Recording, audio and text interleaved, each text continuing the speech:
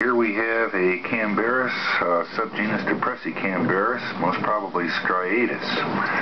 And one of the ways we tell is to take a look at the number of rows of tubercles there on the palm. Flip this over and you see that this is a female. There's the annulus ventralis. We weren't able to get any males at this particular locality.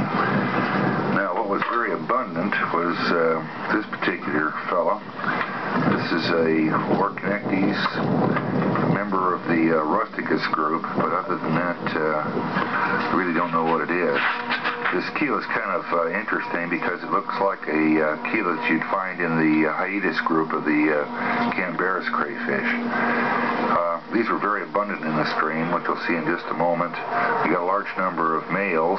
You can see that right here. There's the gonopod. And we caught about 3 females, I think it was, that were carrying eggs. We let 2 of them go and just kept 1.